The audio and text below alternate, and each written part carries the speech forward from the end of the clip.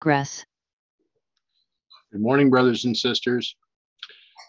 As we return to our study in Judges chapter 3, shall we ask our Heavenly Father for his guidance and his blessing so that we may understand this more clearly for what is being represented at that time that is important for our time.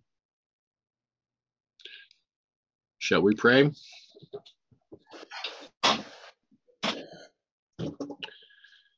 Loving Father in heaven,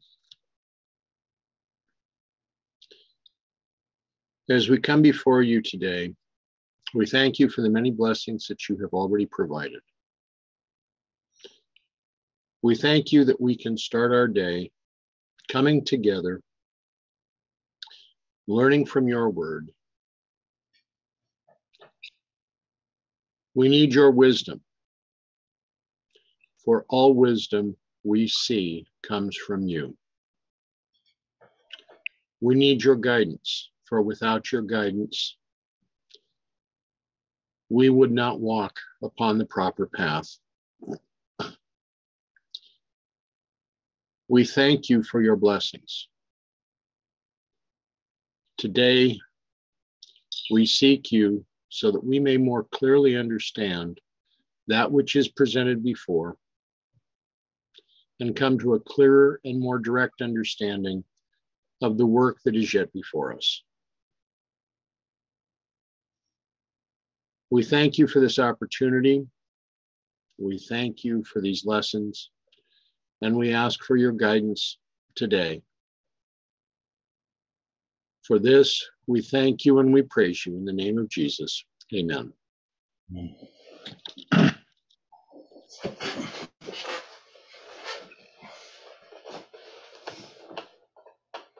Okay, as we were doing our overview yesterday,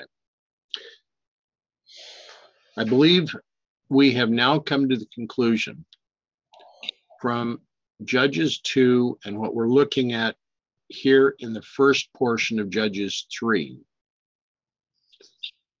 that each of the judges are a representation of a message for our time. Any question about that? Does anybody disagree with that?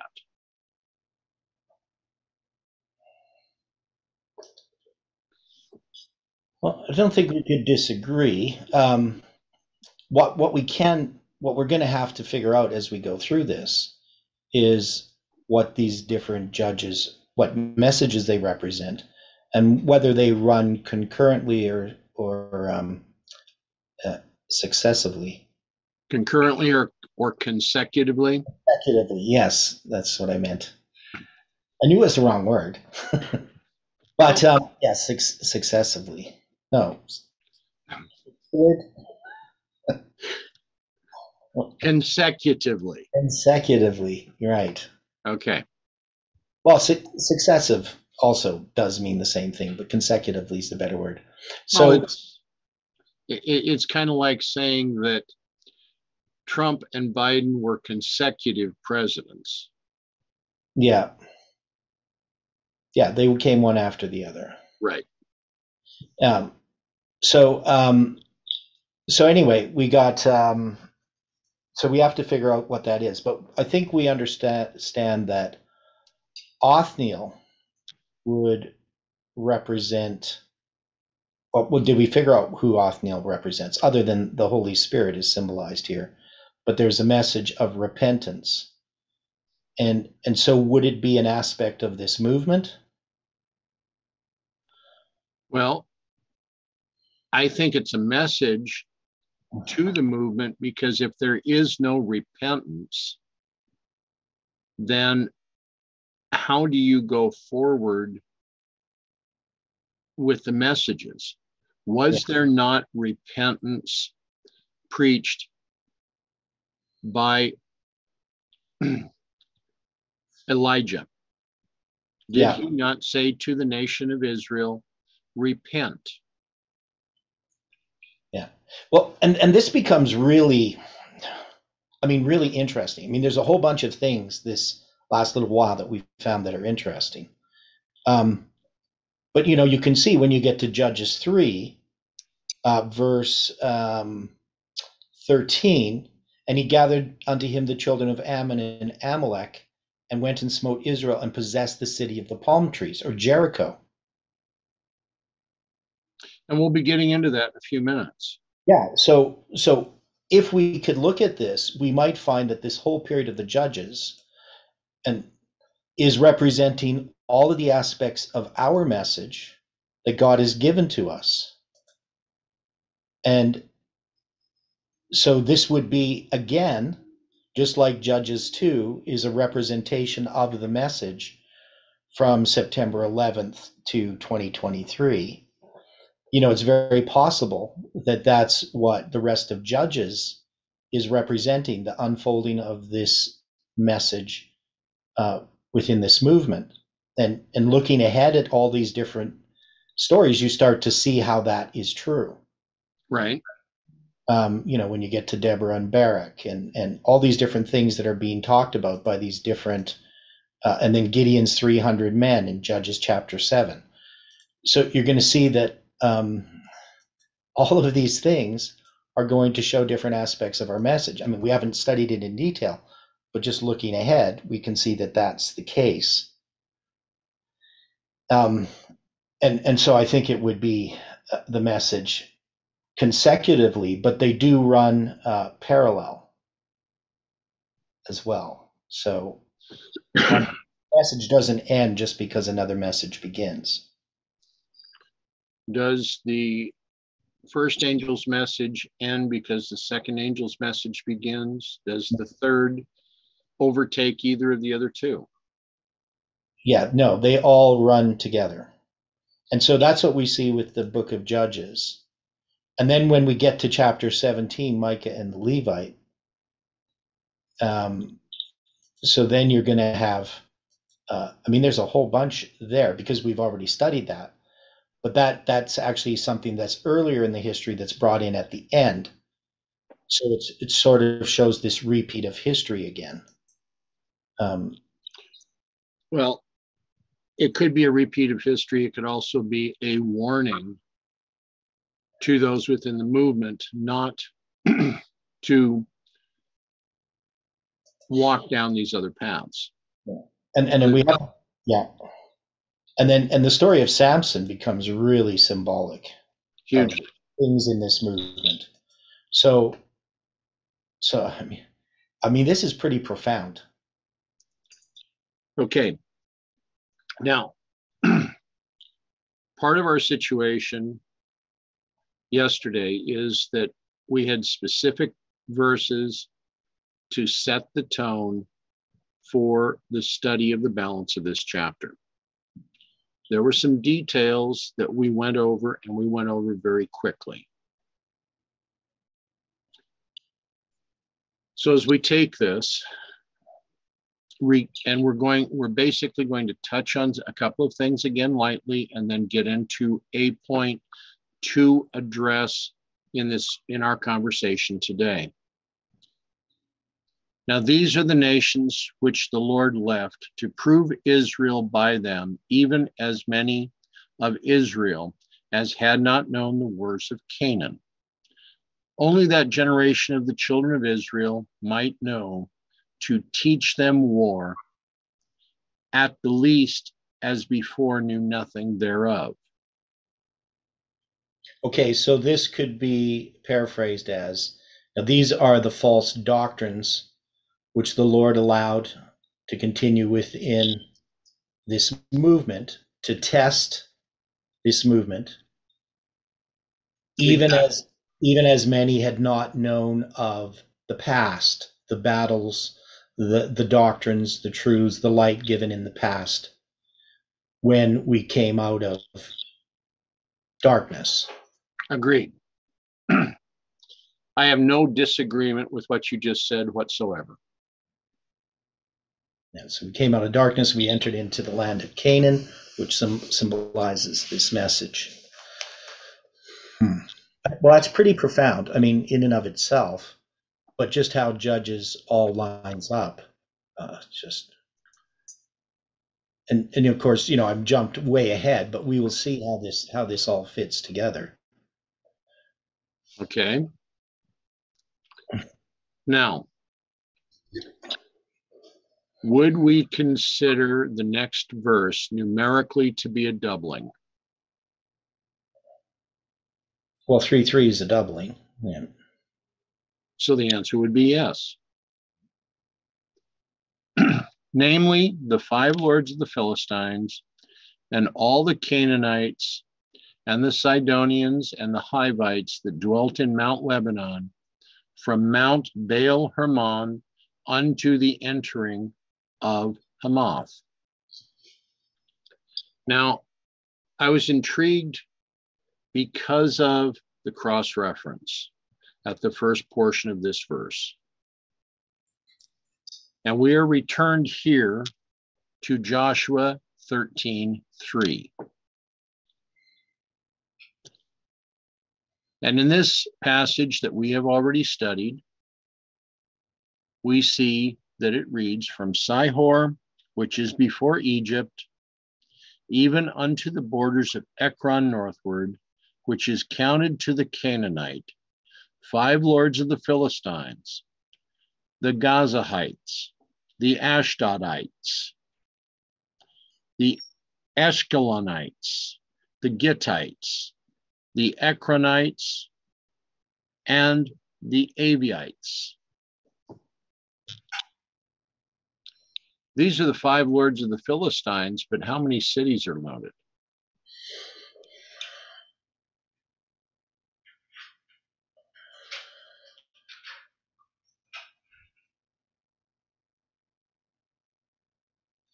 Well, you got Sihor and Ekron.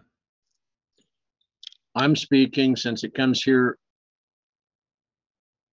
after it states the lords of the Philistines, it gives us these cities. Gaza, which we understand to be one of the Philistine cities.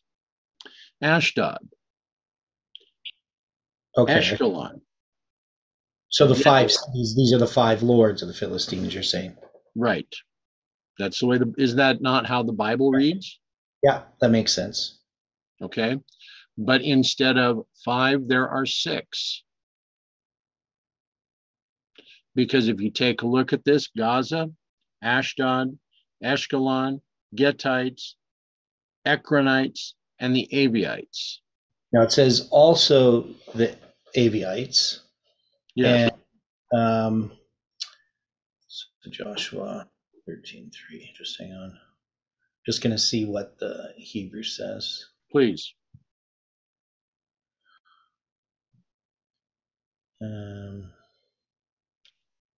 Because it would be the form of the Hebrew that would matter, because they don't have a separate word.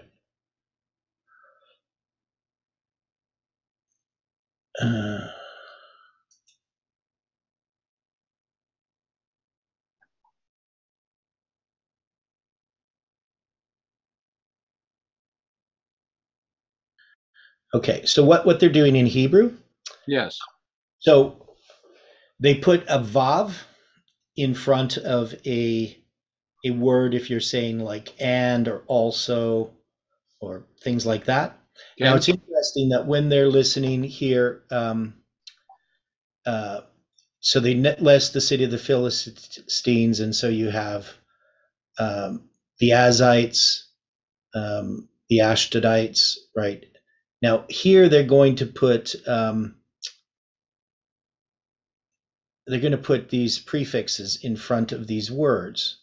So it's kind of weird how they do this. So after they mention the Philistium, which is the Philistines, then they have the Azathi is what's actually written as Azathi, but they put a ha in front of it, so that means the, right?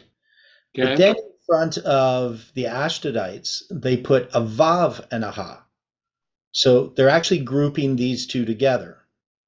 Okay. Which is odd, and then they're going to mention Askelon, and they're just going to put the ha in front, so that's the. right? The he is just Okay. the.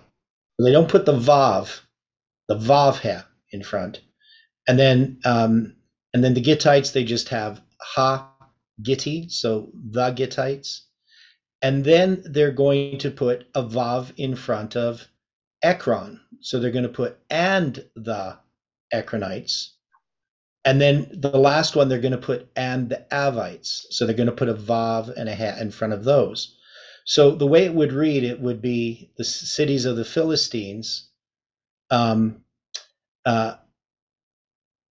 Ashite, and the Ashdodites, the Eshkelonite, the Gittite, pardon me, the and the Ekronite, and the Avite. So you could actually put these alsos actually in a couple of other places. So don't particularly know why they're doing it that way, but they're grouping.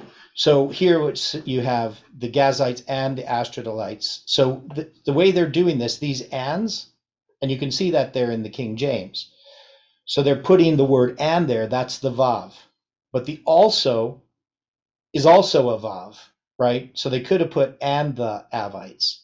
So the Gazathites and the Ashdodites, the Eshkelonites, the Gittites, and the Ekronites, also the Avites, is how they chose to translate it instead of and the Avites. But they could have put all those ands as alsos. Okay. But in the way that they've done this, it appears that you have the 5 cities of the Philistines, but the way that they're including this is the Avites, the way that I read it, is the Avites are not one of the cities of the Philistines. It's just added on to this list. I think that's the way they're interpreting it. Okay. So I don't know. I'd have to look about the Avites, who they are, and figure that out. But okay. Now, is there anything unimportant in Scripture? No. Okay.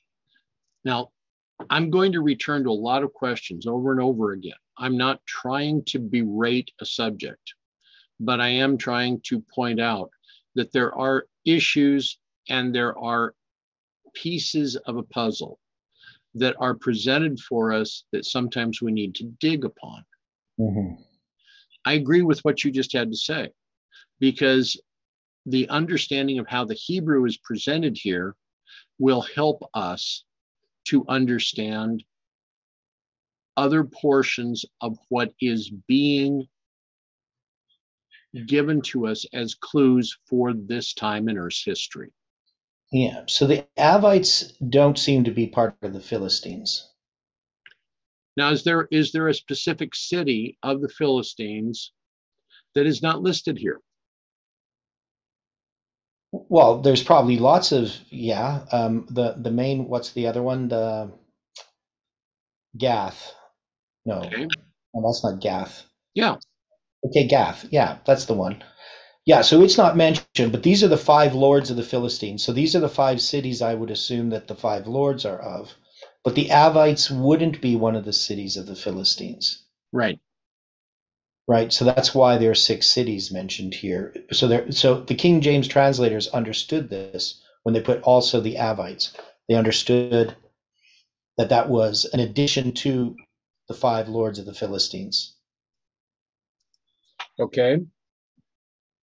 So now, 5 lords of the Philistines, list the cities, also the Avites. Okay. So my question about this with the Avites or Avites, however we pronounce this is a city that is only mentioned twice in the Bible. Yeah, Deuteronomy 2:23. Would you please read that?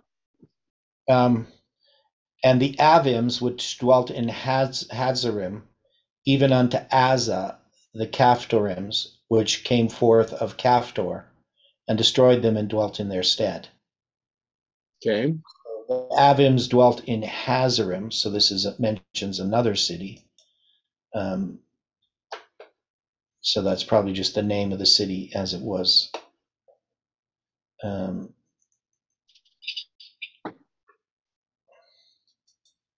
know where this is. Which Hazarim means villages. Avim is more accurately the Avim, said to live in the villages of Hazarim, which of course makes sense. As far as Gaza and before their expulsion by the Caphtorim. So they're related somewhat to the Philistines, but it's not of the 5 lords of the Philistines. Right. I mean, what I was looking at from that portion of Deuteronomy, when you have Aza being mentioned, the cross-reference there also takes us right back to Gaza. Yeah, well, they're related. Yeah. So same word. Okay. Now, I looked at some other items to be prepared for today.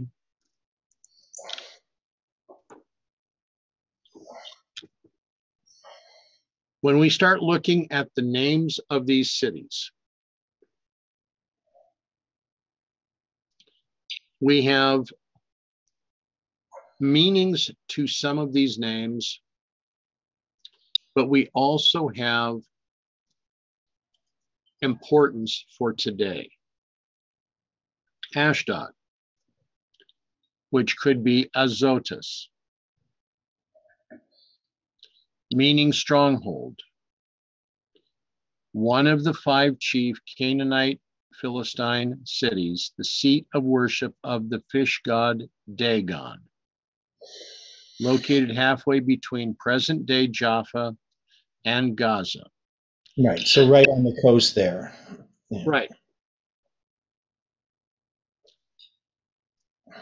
What, outside of the fact that they were worshiping a fish god, what other characteristic has stood out throughout history regarding this false deity? I thought the Pope's mitre was shaped like that. Exactly. Are not the I should call it headdresses of the cardinals shaped in that manner? Yeah, though I don't think there's any relationship historically between the fish god and the shape of the Pope's mitre, because I studied into the development of that. So it's a long story, but it doesn't appear to be related. Is it related to that of his cardinals? No, what I'm saying is there's no relationship between their hats and this worship. It's just a coincidence. Because the way that those hats developed over time shows that there's no relationship. So it's like when you get a false etymology, you find a word that sounds the same as some other word, but there's no relationship to it. That's kind of the thing is with the Pope's mitre. So it has nothing to do with the fish god Dagon. Okay. I spent some time researching the development of that mitre. So anybody can do it. It's kind of interesting, actually. Okay. We then also go to Ashkelon, meaning wandering. One of the 5 chief Canaanite cities, the seat of the worship of the goddess Dursito, located about 19 kilometers or 12 miles north of the present-day city of Gaza. Again, identifying Joshua 13:3, but also Jeremiah 47:5. What would we see since these 2 cities are worshiping two separate false deities, what would we see that is similar or different from what we were addressing yesterday?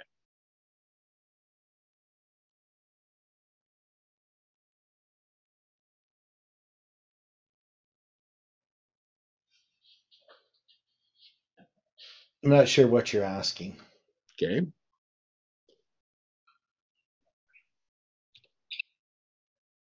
The deity of Dagon, presented more as a male. Okay, you're talking about the female, male and female. Correct. Okay. Again, so you would have Dagon. I would present this almost as another Baal, another Lord that they're seeking. But would those that would worship Dursito be like that of the priests of the grove? Mm-hmm.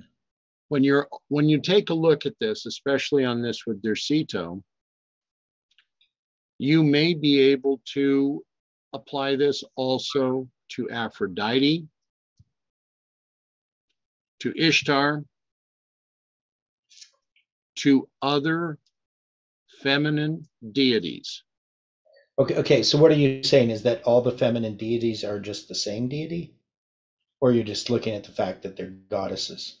I'm looking at the fact that they're goddesses, and I'm asking is, could we make the application that these would be the equivalent to those that would worship in their groves?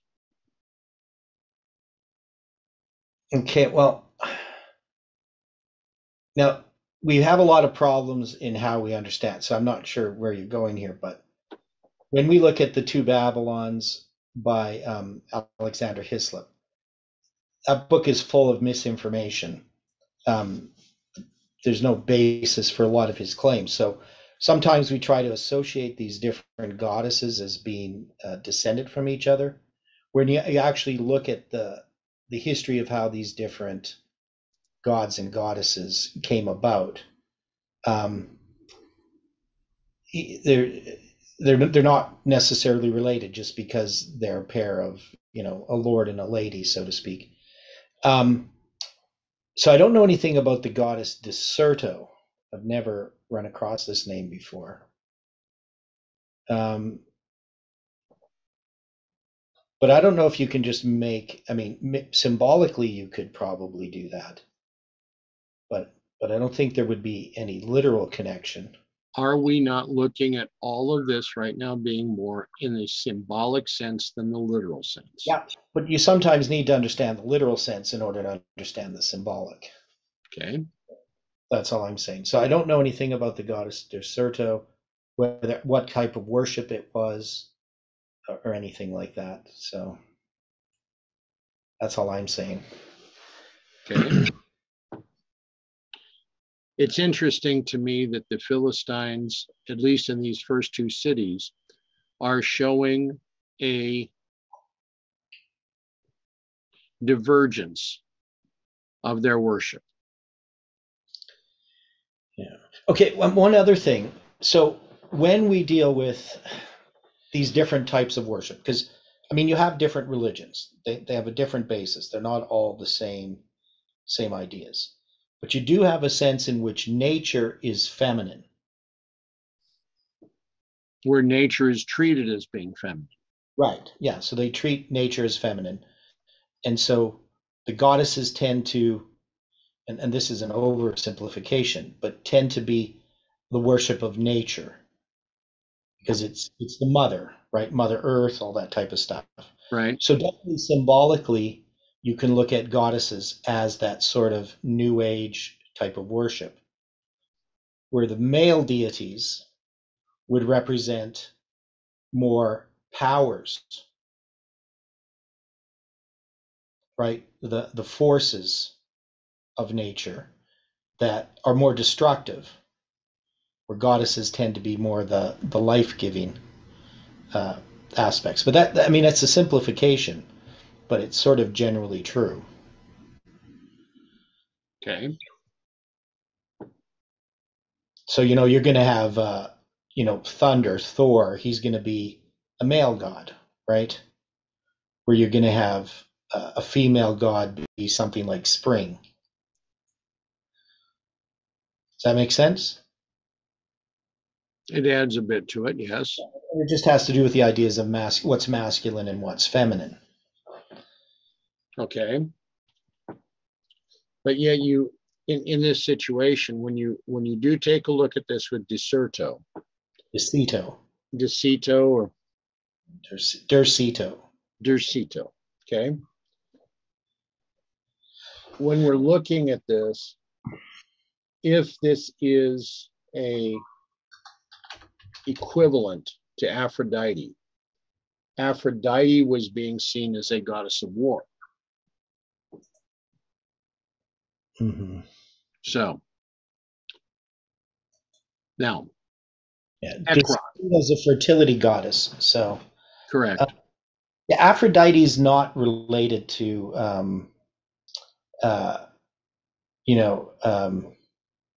the worship of the groves. So Dercito would be more equivalent with, as a symbol, since it's a fertility god. That would be more aligned with the Asherah or Ashtaroth.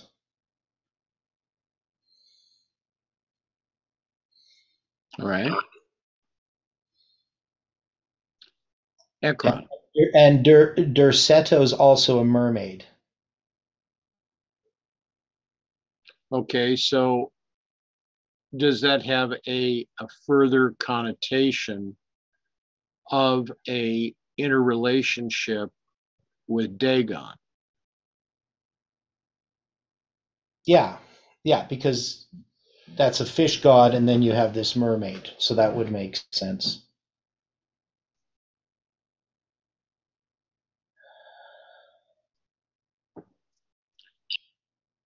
Now we have Ekron, migration. The northernmost of the 5 chief cities of Palestine, appointed to the tribe of Judah in Joshua 13:3, present-day Akir, located 10 kilometers or 6 miles west of Gezer. Then we have Gaza, or Azah.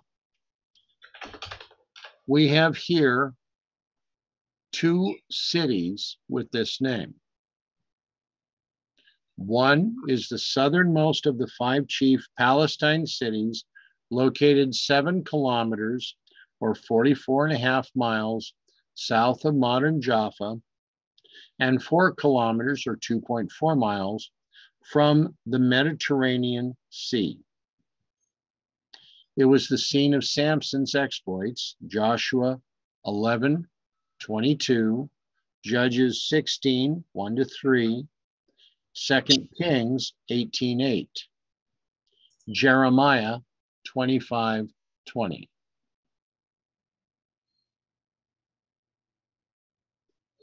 But it is also a town of the tribe of Ephraim, located on a small plain near Shiloh, as referenced in 1 Chronicles 7:28.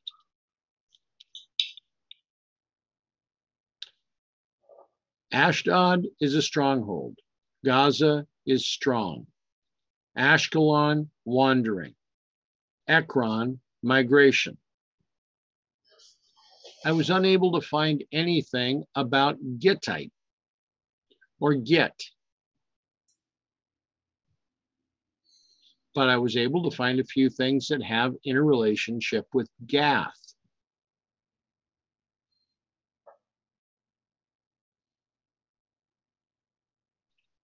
When we take a look at Gath, it means a wine press. Again, one of the 5 chief Philistine cities, home of the giant Goliath, from 1 Samuel 17:4, 2 Kings 12:17, and 2 Chronicles 26:6. At the current time, the exact location of Gath is not known. But to support Gath being translated as winepress, we have Gath Hepher, the winepress of Digging, which was a city of the tribe of Zebulun, located about 5 kilometers or 3 miles northeast of Nazareth, home of the prophet Jonah. Joshua 19:13, 2 Kings 14:25. Compared that with Gittaim, which translated as 2 wine presses, a Benjamite town of refuge near Beeroth. Nehemiah 11:33, possibly the site of modern El Ramah. As we look at these other cities, as we look at their names, if we're looking at this being stronghold or strong,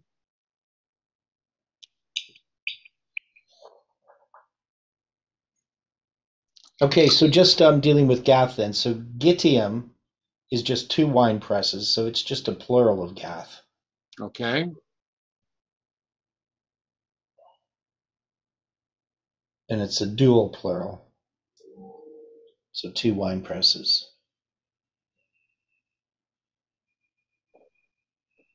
so if we're dealing with 2 wine presses, are we dealing with the ability to present twice the amount of false doctrine? Or are we dealing with one where there is a correct doctrine and a false doctrine? How do we see this? How should we see it?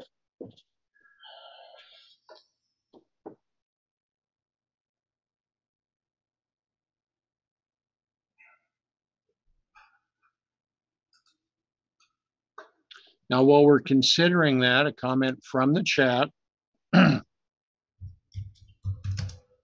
Dercato is pronounced with a hard C and is mentioned in 2 Maccabees 12, verse 6.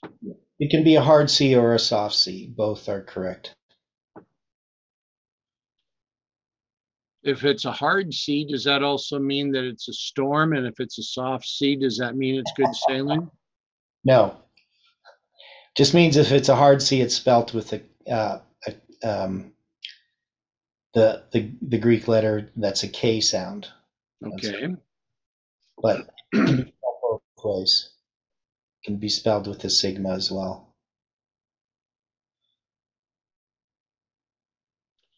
How do we approach these 5 lords of the Philistines? How do we approach the meaning of the name of these cities? Symbolically, what do we find?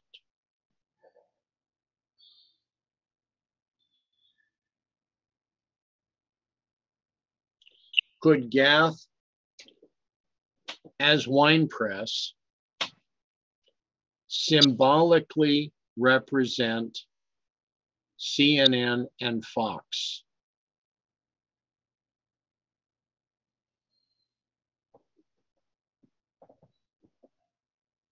Well, that would make sense. King of the South and King of the North. Well, I wouldn't King of the South and King of the. Well, I guess you could, but I'm thinking it has to do with the drunkards of Ephraim. It's the two different errors. So I guess King of the North and King of the South in one context. But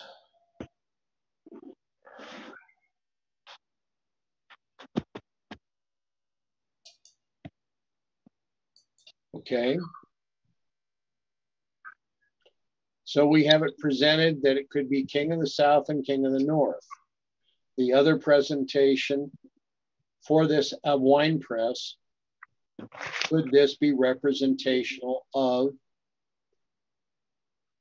CNN and Fox as 2 wine presses, since Gittites would be that representing 2 wine presses? Two streams of information, widely disseminated before the world. Well, I think that would be correct. They'll mingle with the wine of Babylon sooner or later.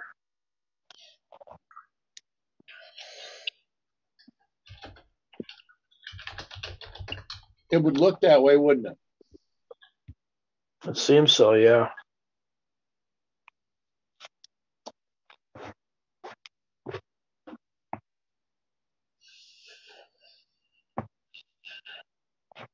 So as we look at this, we have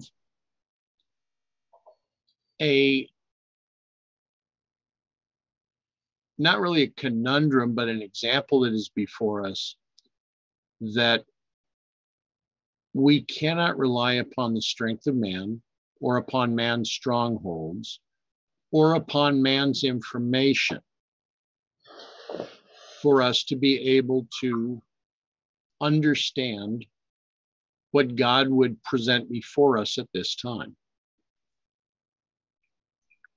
That if we were to take these 5 cities of the Philistines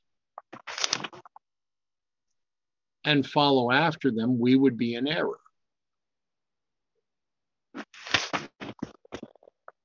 Yes.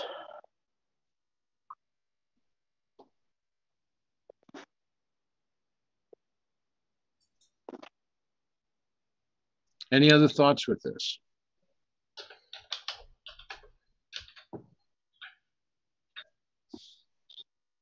Well, I'm just thinking when we were warned in the SOP that Satan has myriad ways of trapping us, of tempting us, and he observes us and he thinks, okay, I'm going to try this distraction or this trick to lure this person off the track of following Christ. And he adapts his methods to our personalities and our tastes. That's for sure. Yeah.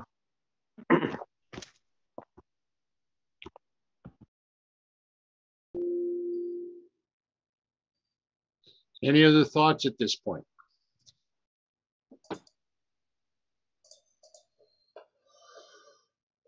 Okay.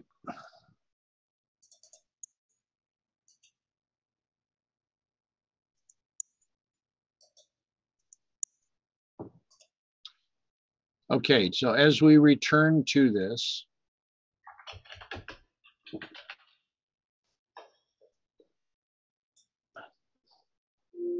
excuse me, my mouse decided to be just a little disobedient. It wanted to jump all over the place. So we know that these 5 cities, along with the Sidonians, the Hivites, they were left to prove Israel by them, to know whether they would hearken unto the commandments of the Lord, which he had commanded their fathers by the hand of Moses. We cannot take the word of man, finite, erring, dying man, as being superior to that of God. We have to make a decision for ourselves. As Joshua had stated, choose ye this day who you will serve. And the children of Israel dwelt among the Canaanites, the Hittites, and Amorites, and the Perizzites, and the Hivites, and the Jebusites. So here again, we have 6 different peoples, all relative of the children of Israel, but they had all strayed from the worship of the true God. And these were the nations that were round about Israel. And they took their daughters to be their wives and gave their daughters to their sons and served their gods. They chose to set aside the word of the Lord, not to enter into league with any of the nations. They were not to give their sons or daughters in marriage to these peoples, yet in their mind, this was a good choice.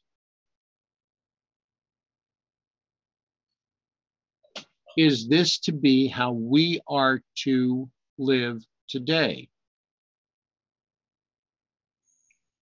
Are we not to follow God's word implicitly?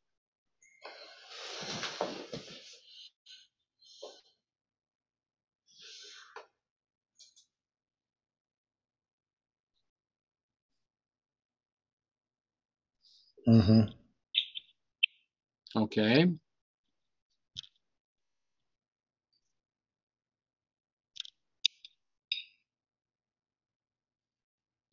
Now we return to this with Othniel.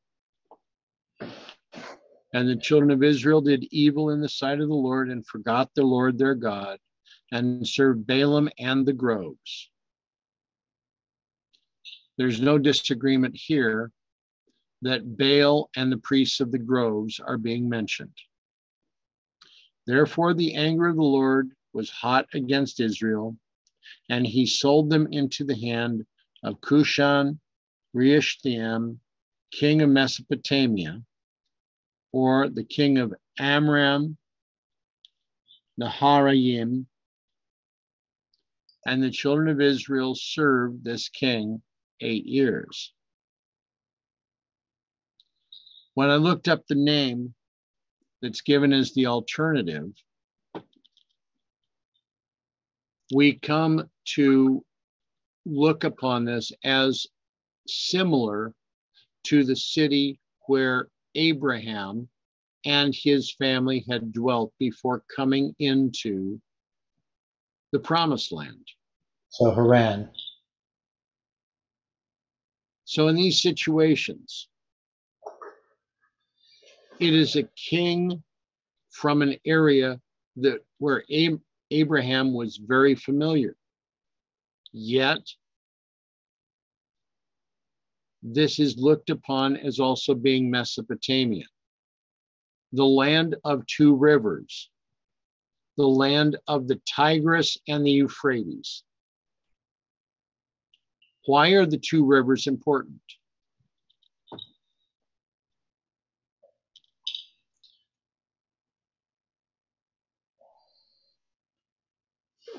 Well, in Thinking about the Hiddekel and the Uli, yeah. Ula, yeah. So in the Time of the End magazine, Right. That's Jeff addresses the two rivers. That's the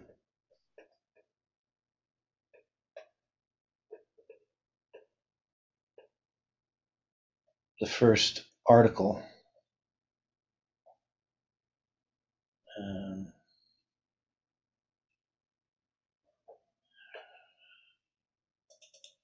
Yeah, because it's the testimony of the two rivers is the first chapter of the Time of the End magazine.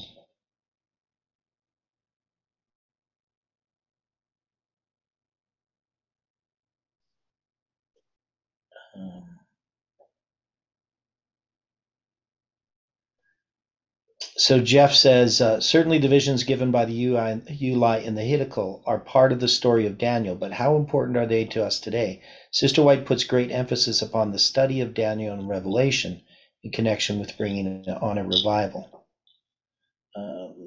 So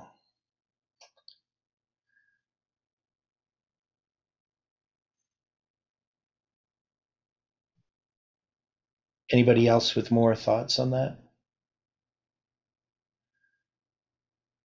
Can't remember his conclusions.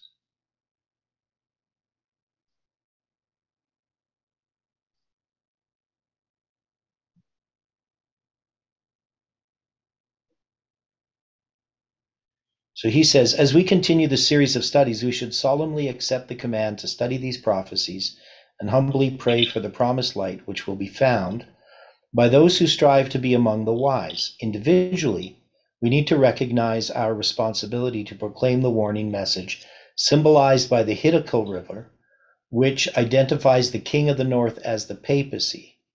More importantly, we must recognize and fulfill our responsibility to experience the message which is symbolized by the Ulai River, which points to the final work going on in the heavenly sanctuary.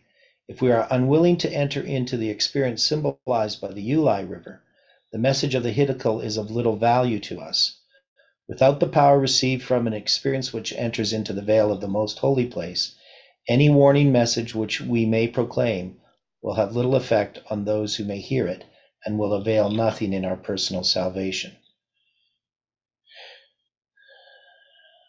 And then he says, his final paragraph in that chapter, it is possible to have a genuine experience with Christ in the most holy place without understanding the messages of Daniel 11, verse 40 to 45. It is also possible to understand Daniel 11, 40 to 45 without having an experience with Christ.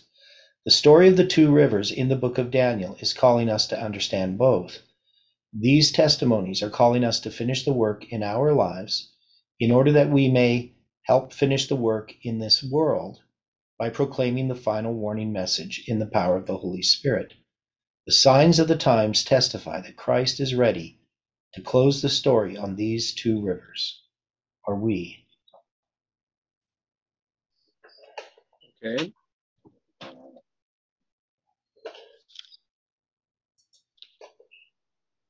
So this king coming from the land of two rivers, as we were addressing yesterday. Yeah. And just a note here, just about this Hebrew there, Aram, that's normally translated in the King James as Syria. Okay. So that's where we get Aramaic from. It's Syriac or Syrian, or sometimes called Chaldean. Ram and Naharaim, that just means two rivers. So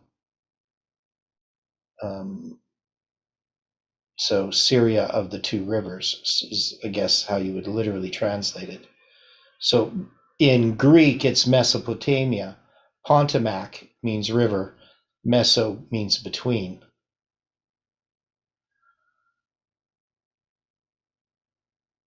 Okay.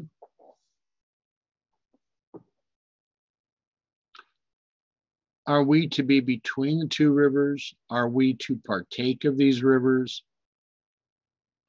symbolically or literally? Well, Jeff has them as two messages. One message is the message of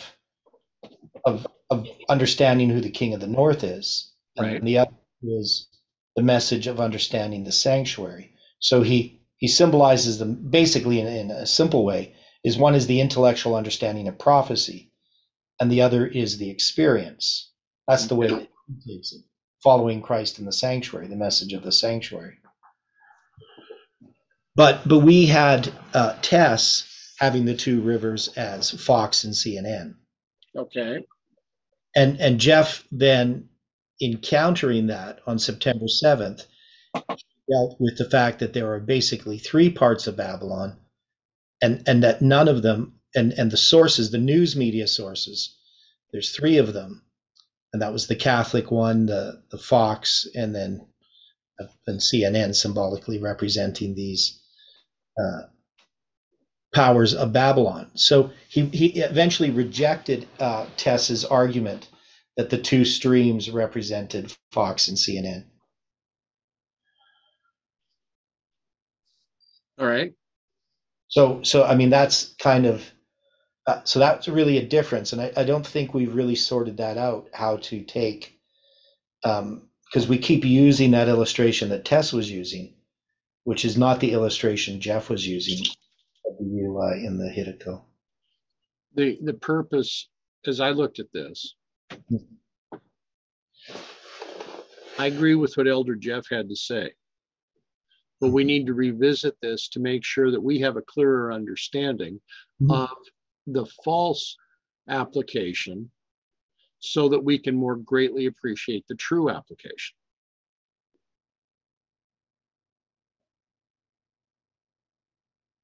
We're going to be confronted with those that would hold on to the false application. How do we kindly, gently, but yet directly present it to those that are holding on to these false applications? How do we witness to them to help them to study as we've been looking to study?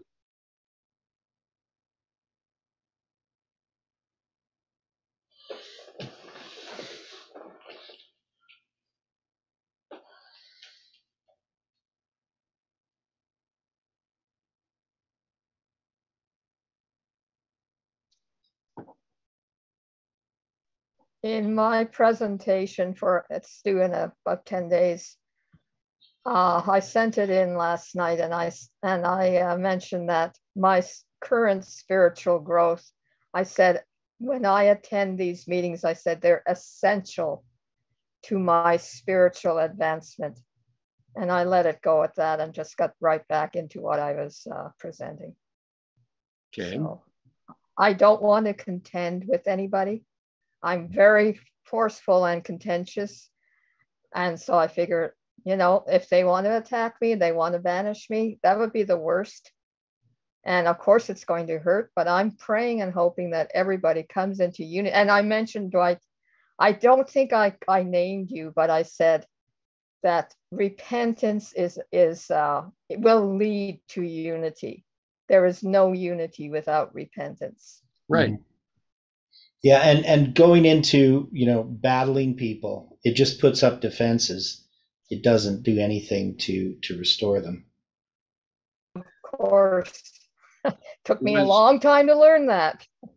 Was I advocating in any manner that we need to be battling people? Nope. No, you weren't. So yeah, that other network was the Eternal Word Television Network? Eternal World Television Network. World. EWTN.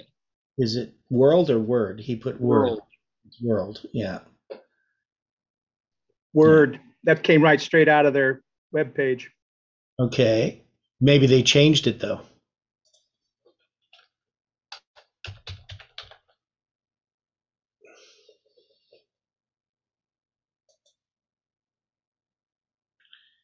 The Global Catholic Television Network.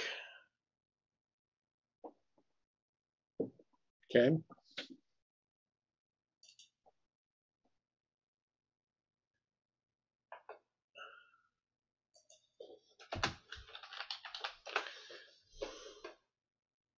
Yeah, they have it as the Eternal Word Television Network. Okay. But it could be that they changed it. I'll take a look. All right. Yeah, they were launched August 15th, 1981. It says here.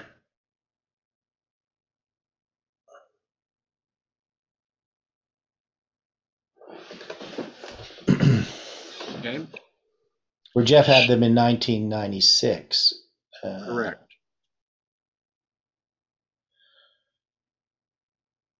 Maybe it became worldwide in '96. Maybe that's what it's about. I had that question earlier, but I never asked Jeff what that was all about. Okay, it says in 1996, Mother Angelica announced that EWTN would make its radio signal available via satellite to AM and FM stations throughout the United States at no cost. Well, that made it worldwide. Well, right. And not just local. Right. Yeah. So it was about Mother Angelica, whoever she is. Yes, I do remember him mentioning her name several times. Yeah, so I think that's what he's referring to in 1996. It's just interesting that it's August 15th 1981 that they launched. Huh. That's interesting. Is that because of the numerical chiasm or what? August 15th. Okay. The 15th day of the 8th month is also, it's the midnight cry, but it's also the 15th day of the 8th month in 977 BC when Jeroboam is offering on the altar in Bethel. So it has different symbolisms to it. All of which are counterfeit. Yeah. Okay. And when the children of Israel cried unto the Lord raised up a Savior to the children of Israel, who delivered them, even Othniel, the son of Kenaz, Caleb's younger brother. One brother being of the 12 spies that comes back and gives a good report. One brother being raised up as a savior or a deliverer of the people.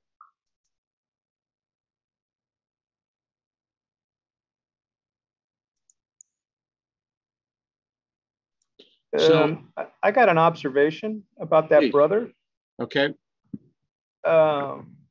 If he was his brother and Caleb and Joshua were the only two survivors that went over, he must have been much younger than his brother. Yeah. Quite possibly.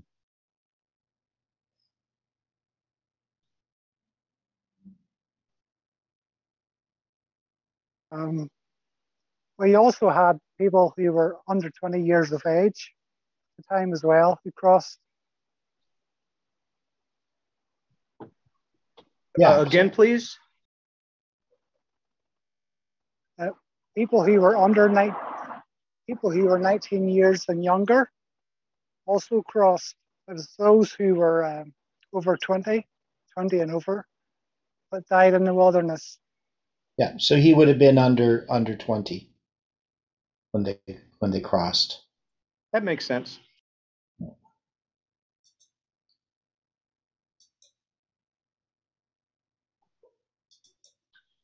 Interesting. So would that mean then that there was an age difference between Caleb and his brother? Well, Caleb was 39, so at least 20 years. Okay. So Caleb was 39 when they crossed, or Caleb was 39 when he was a spy? No, he was 40 years old when he was a spy. He was 39 when they crossed. At the most 39, he could possibly have been 38, but probably would have been late 38, sort of more towards his 39th birthday.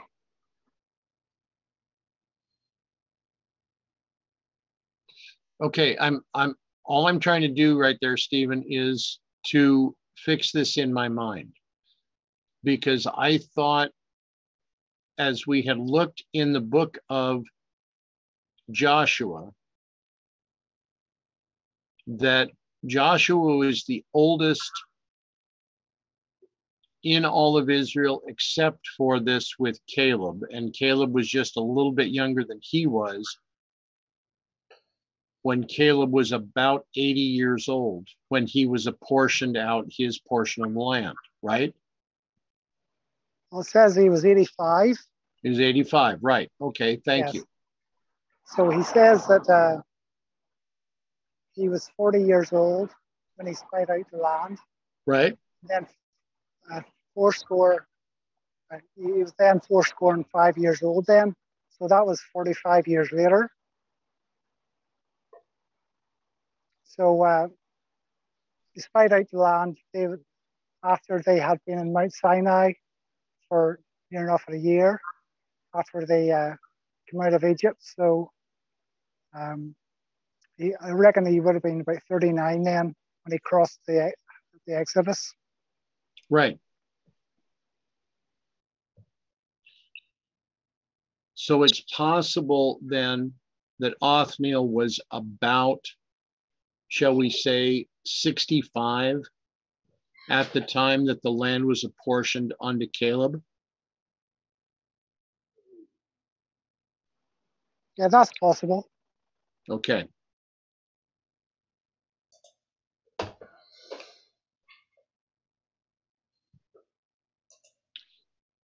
So Caleb is raised up as a deliverer of the people.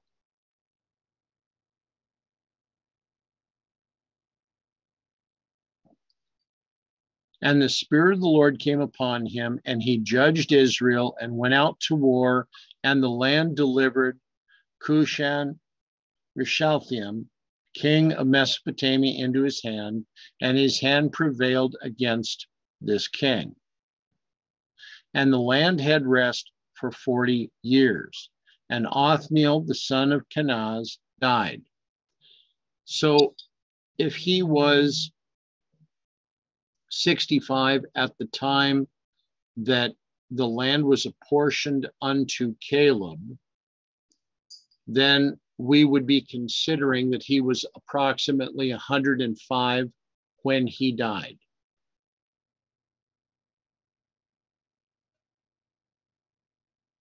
Would that make logical sense? Well, you had the time when Joshua was the leader for a time. We don't know how long. So I reckon from when Caleb was 85 at Right. the most, it would have been another 24 years at the very most. And then you had talks about those who, the elders that outlived. Joshua continued on that Israel still served the Lord. But then you would consider that Othniel would be part of them. Really? You know, I don't know. I wouldn't. So I don't know about how to understand that. You know that. So I think if he was going to be 65, he would be. You could maybe allow into maybe about 120, 130. Is it possible?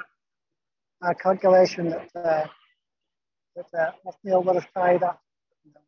But he could have been younger when he crossed the Exodus, the time of the Exodus, so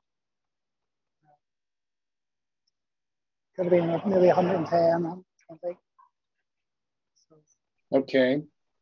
I mean, if he was to have been 110 by that point, we would have another symbol, because that would point to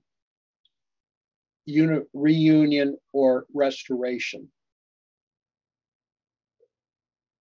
because 110 would be part of that, right?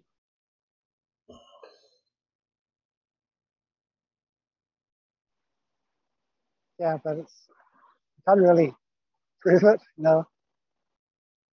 Okay.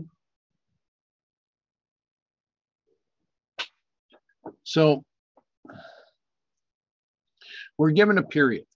We're given this symbol that we need to come into repentance.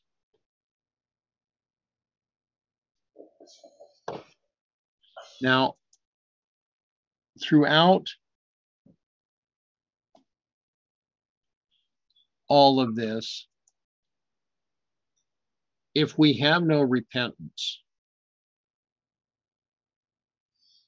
the premise that was presented yesterday was, without repentance, we do not come to a true understanding of the first angel's message. And that means that we could then not be benefited by the second angel's message.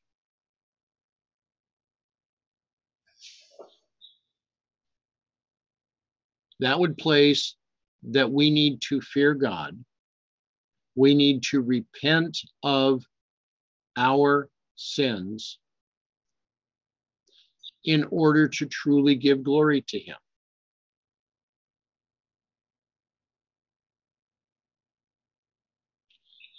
Is this premise logical to you? Does it make sense? Yes, yes, it does.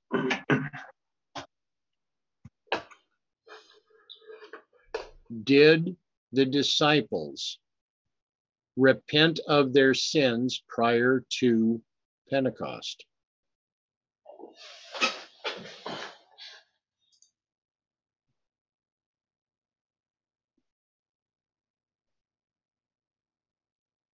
I mean, we recognize the fact that they gave glory to God on the day of Pentecost. So my logic would say that they had to have repented of their sins. We know from the book of Acts that they confessed their sins to one another. If you do not have confession, do you have true repentance? No.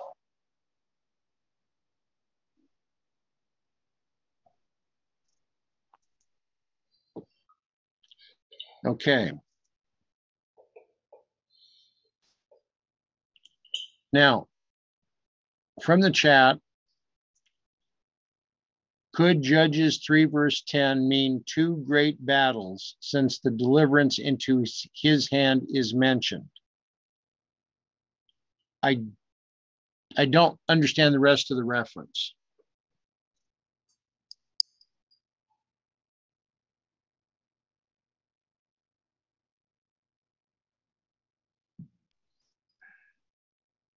Two CE, isn't that a year? That's the way I would normally take it. And then the 2 a.m. would be second angel's message. Sorry, I meant twice. I've almost almost always written it that way. But then I was going to add, read the above. It also means God works for us. He wants us to work with him, cooperate with him. Contrast between God delivering into his hand and his hand prevailed. I was just going to add that, but I'm a horrible, slow, and erroneous, erratic typist. So. Okay. So the question being asked is if Judges 3:10 have a reference to two great battles, and do we apply this also with the second angel's message? Is that correct? What's the two great battles? Well, I was just inquiring if it meant two great battles, and then I thought maybe it means that God will work for us, but we need to work for him. You know, contrast between the Lord did so and so, and then his hand prevailed against Chushan Rishathaim. Yeah, I just don't understand why you're saying two great battles. Where's the two battles? That's what I'm trying to understand. That's why I asked. Does it mean there are two? Because first it says the Lord did so and so, and then it says on his hand prevailed. And I thought, does that mean there are two great battles? I thought, no, maybe it means that we need to work with God to accomplish the defeat of our foes, whatever problems we have in our lives, basically, mainly. Okay, I still don't understand why two. That's because there's one battle mentioned. Because there seemed to, in my mind, there seemed to be two aspects of it, right? And I thought, well, cooperation with God. God will do his part. We need to do ours. And then in the sense that our hand will prevail against whatever, instead of just saying the Lord did such and such in our lives. Does that make sense? Okay.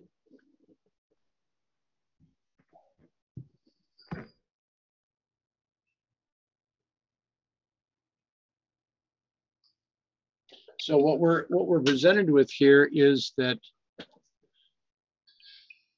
Othniel, who we are equating with the Holy Spirit, comes against this king of this double darkness and prevails against him.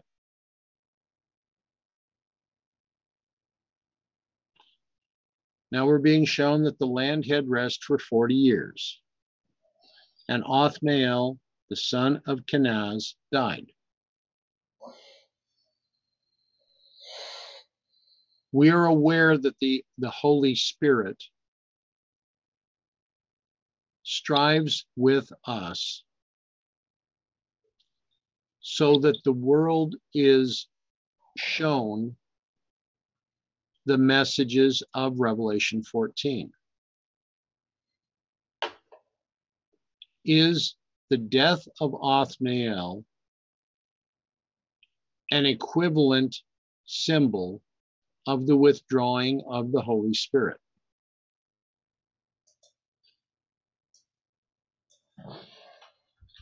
Or is that something that would occur further down the line? It said it had rest for 40 years after that. Right.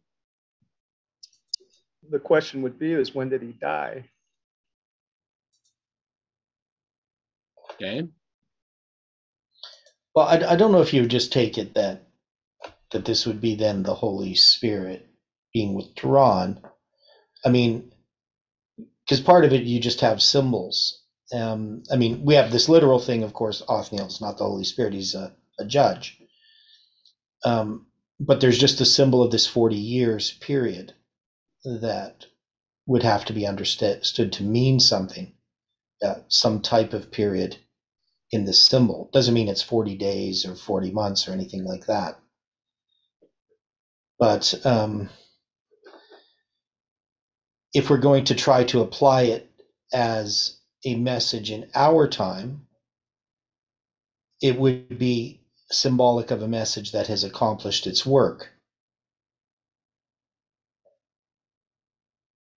Not something that's just not the Holy Spirit withdrawn, but that it's a complete period, because 40, Jesus fasted for 40 days in the wilderness, and the Israelites wandered for 40 years. We have this symbol of 40 all throughout the Bible. So it's a complete fast. That means the Holy Spirit has accomplished its work, is what I'm saying. Okay.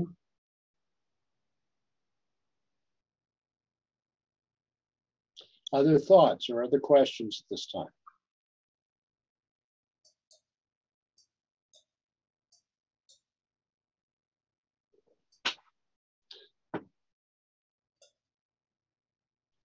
Now,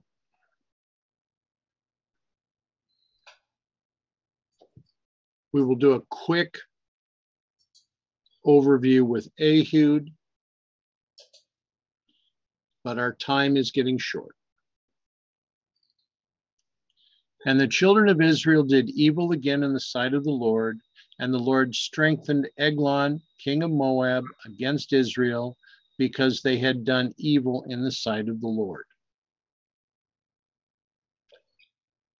A question that comes up to me in these initial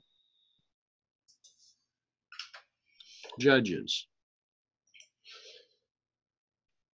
could we apply the situation with Othniel similar to William Miller, and that the time where the land had rest for 40 years as being the time from 1844 to 1884? Is that a possibility? Well, I wouldn't do that. Okay. First off, I think that we have to, in this application, we have to just look at it as our history. Okay. Specifically because of chapter 2. It's directed us to our history, not particularly to Millerite history or any other history. Not that there can't be any parallels there, but also I wouldn't apply the 40 years in a literal sense at all. I would just look at it as a symbol. Okay. And also we'd have to think that this is after 2001, that Othniel is doing this work. So this is the initial work that has to be done from 9/11. So that's the way that I would look at it. That's just my understanding of this. Because Jeff is also, he's represented in this case also by Joshua. So that would be prior to 9/11. And so the end of his work that he does, it would be the message. Jeff is giving this message. But this message, I would think it more represents the aspect of this movement that is calling people to repentance.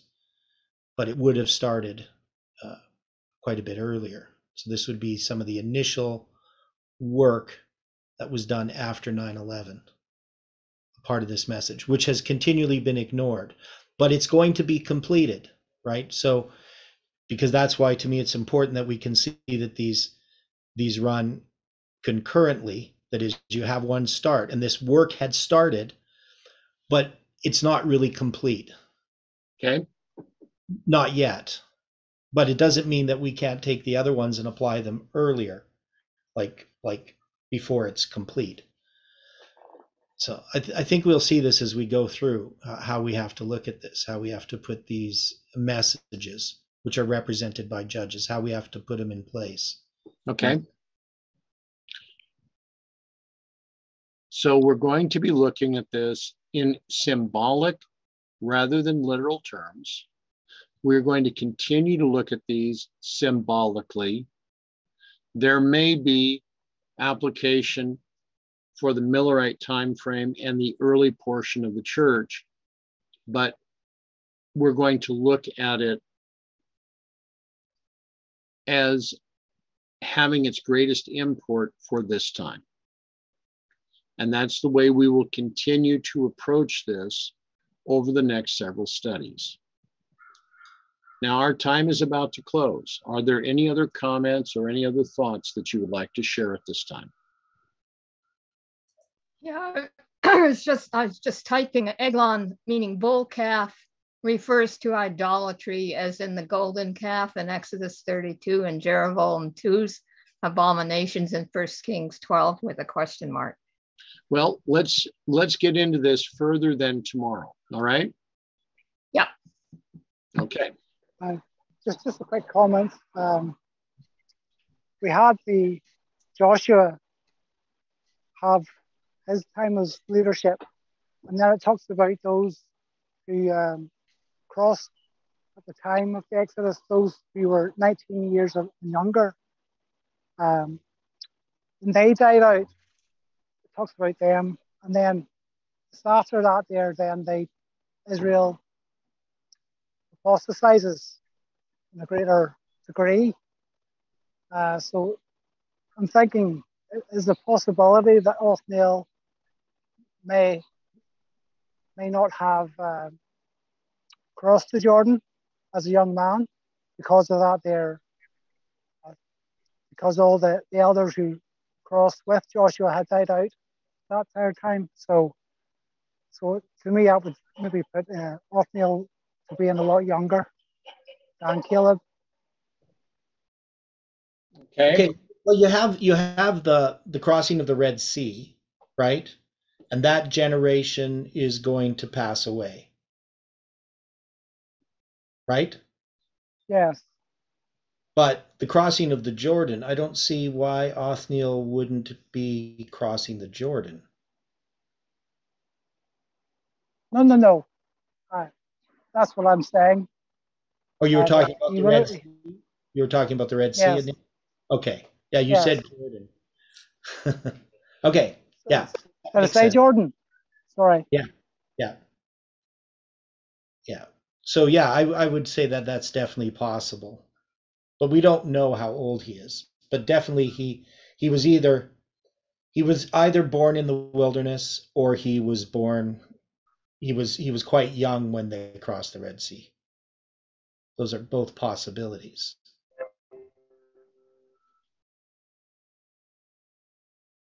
Okay.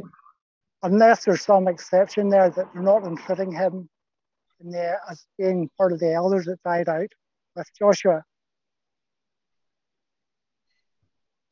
Yeah, I know. So it's hard to say.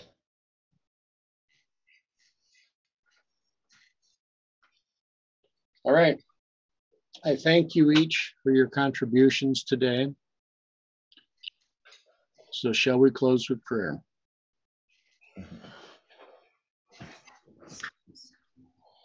Gracious Father in heaven,